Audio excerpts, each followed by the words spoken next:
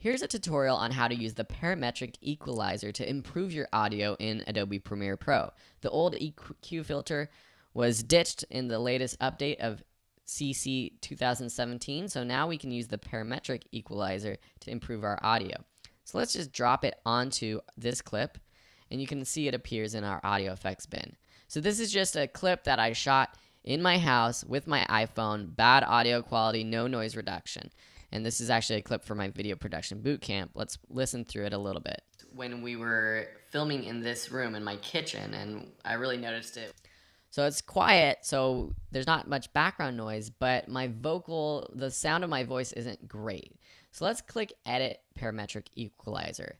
And you get this same sort of graph that you had with the EQ effect. You have your frequencies going left to right, and then up and down you have your master gain, or the decibel level of that audio. So if we click and drag up or down any of these points, then what we get is actually an increase or decrease of those frequencies. So let's just play through and show you. So when I started editing the videos, is that there was a decent amount of echo.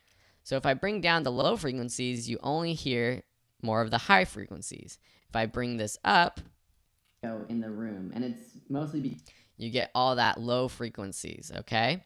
So we can play around with these to change the sound of our voice and make it sound better. And it's going to be different for every person because our voices have different frequencies. Some of our voices are high, some are low.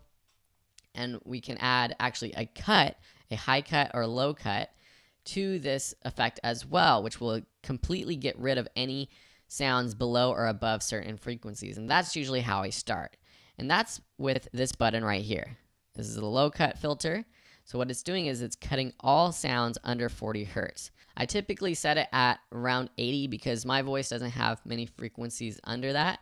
So now if we play through it, we were filming at my table, which sounds a little bit better. And we can turn it on and off with this bypass button over here. The hard surface, all the walls, I don't really have very subtle. So now let's do the same thing with the high cut. So we're gonna cut this right here and set it at 6500. The walls right now, there's windows, and then behind me, of course.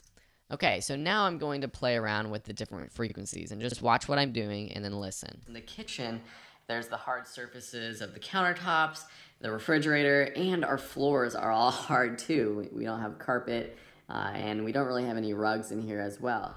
So I think I'm going to try. I definitely don't want to increase these higher frequencies. It doesn't sound good. My kitchen, and I really noticed it when I started editing the videos, is that there was a decent amount of echo. One thing we can do also is change the width of these points. So if we don't want an effect so much, we can increase this range right here, the Q width. So now that only is picking specific frequencies rather than a bigger range. In the room, and it's mostly because it's a lot of hard surfaces.